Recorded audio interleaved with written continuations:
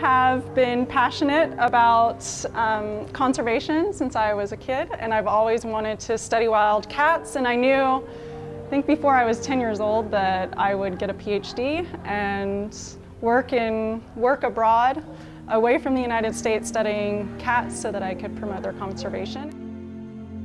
So this project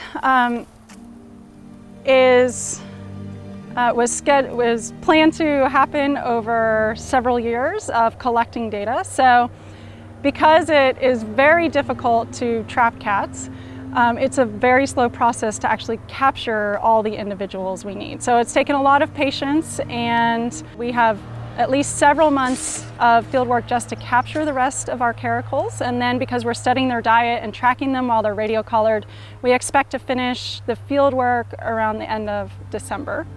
And then we still have the genetics to do on the animals, and as we collect more samples, to continue with the pesticide exposure testing. So the goal is now to capture 8 more caracals in the southern half of our study area where we'd sampled the least amount of individuals, and make comparisons between areas where there's less urbanization and more urbanization and see how that's impacting the animals. So that's also going to require about a year of data analysis.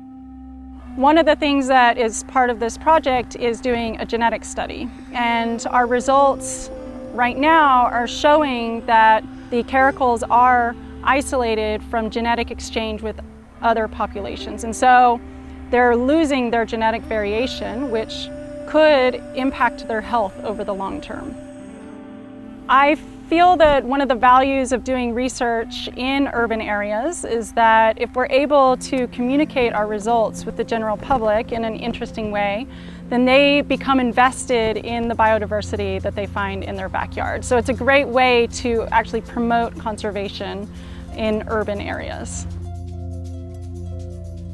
Ultimately, that is my end game, is how can I creatively impact conservation in a holistic manner, not only through research and science and getting the word out to scientists, but also with the general public and community members on a local scale. But these issues apply to more than just Cape Town and more than the Cape Peninsula. You know, we're seeing similar patterns that are halfway across the globe in the United States. So the impacts of urbanization are occurring on a global scale, and what can we do on a global scale to mitigate those effects?